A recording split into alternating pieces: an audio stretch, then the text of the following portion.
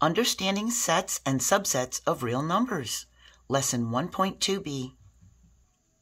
So as we learned in the last video, the set of real numbers includes the subsets of rational and irrational numbers.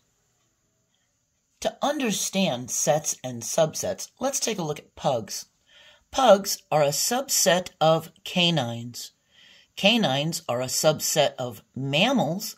Mammals are a subset of vertebrates, and vertebrates are a subset of animals. Animals include vertebrates and invertebrates, but under the vertebrates we have mammals, then canines, then the pug. We could even list collie, German shepherd, and other dogs here, couldn't we? So, pugs are a subset of canines, mammals, vertebrates, and animals. By understanding which sets of numbers are subsets of types of numbers, we can verify whether statements about the relationships between sets are true or false. Here it says, all perfect squares are rational numbers. Well, this is true because perfect squares are a whole number, and whole numbers are rational numbers. Here it says 0.33, and we have the bar over the top showing this 3 is repeating.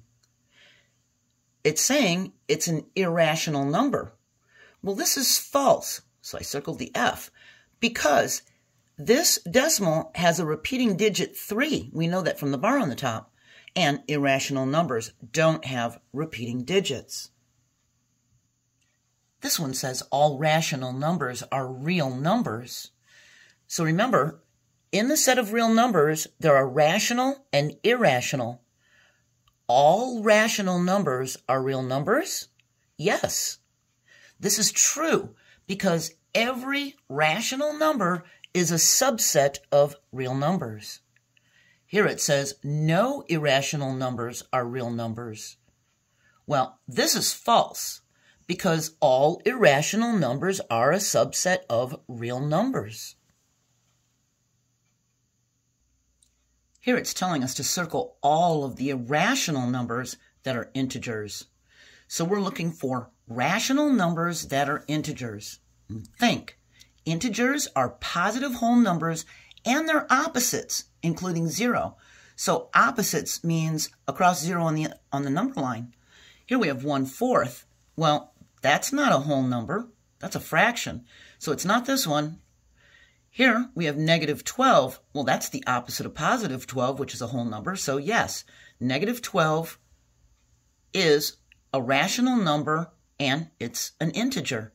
Here we have this fraction. It's a 6/1, but we know that that's a whole 6. It's just written as a fraction by writing it over 1. So that can be circled. Here we have 37 hundredths. That's not a whole number, so that's not going to be circled. Here we have the square root of 49.